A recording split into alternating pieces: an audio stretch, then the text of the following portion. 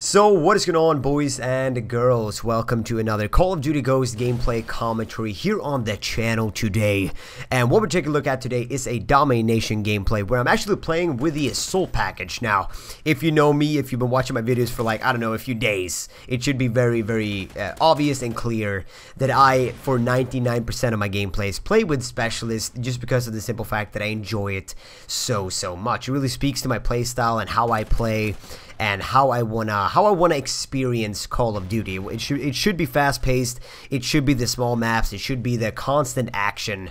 And I feel like with specialists, you get the extra perks, you get everything, and you know, you can move around the map faster, and therefore you get a more intense gameplay experience. And that is why I enjoy it so much. Now, why I decided to play with assault instead of specialist is because this prior weekend I was at Dreamhack, and I will get more into the Dreamhack bit in just a moment. But yeah, I was talking with some Swedish YouTubers, and we talked about Call of Duty and what we enjoy playing with, and they mentioned that they mostly play assault and support, and I was like, what, is that really true? Like, you're YouTubers, don't you want to go for like the super exciting fast-paced gameplays?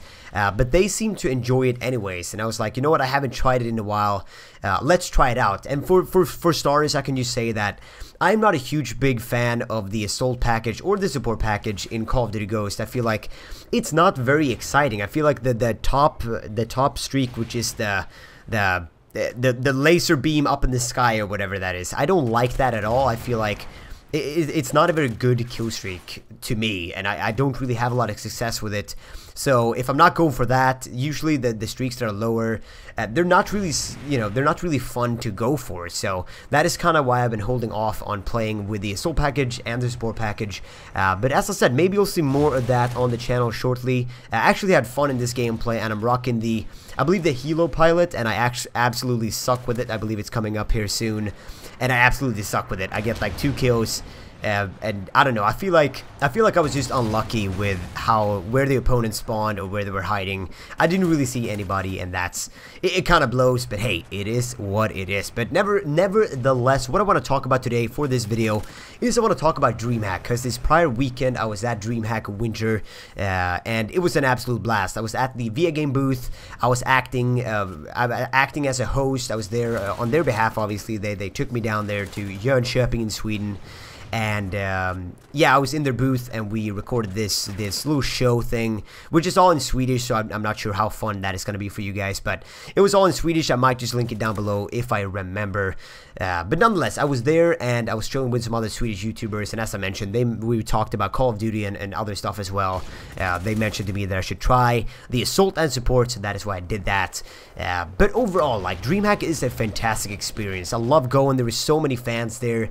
If you go to my Instagram, if you go to my Twitter as well, you can see that some of my latest retweets are from people just linking pictures that they took with me. I took so many pictures. They're so crazy. Like, Dreamhack seems to get bigger every single year, because last year I went, and it was like I took so many pictures. I feel like this is like the epitome of you know, this is the best it's ever gonna be, and just every year it gets better and better. More people come up to me, more people want to take pictures and autographs, and I'm absolutely fine with that. That is an honor to me. It is not at all something that I feel is, you know, a pain in the ass or something. It is all my pleasure. A lot of people seem to be really nervous walking up, but don't be that, for God's sakes. If you ever see me at an event, walk up and just start randomly talking to me. That is the best way just to start off on my good side. Just make some small talk with me, and we'll be all fine. But yeah, as I said, Dreamhack was awesome, and as I said, it seems to get bigger in every aspect. I feel like this year they had like,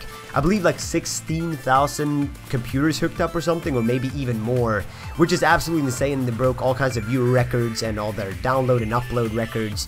It was insane, and Dreamhack is always a pleasurable experience. And if you ever get the chance to go to Dreamhack, I would recommend it kindly to you guys. So that is pretty much everything I wanted to talk about in this video. Dreamhack was a blast, but I'm happy that I'm back now, so we can start streaming again. We can start you know, doing the videos. I'm excited, and hopefully you are excited as well. But that's gonna be it. So rate, comment, do your thing, and I'll see you in the next one. Later, guys. Bye.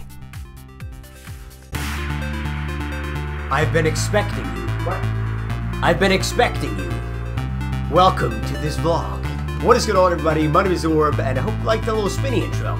because I just realized I haven't done this in a while. And also, I'm 12 years old apparently. Yeah! But anyways, welcome to a short little update video before I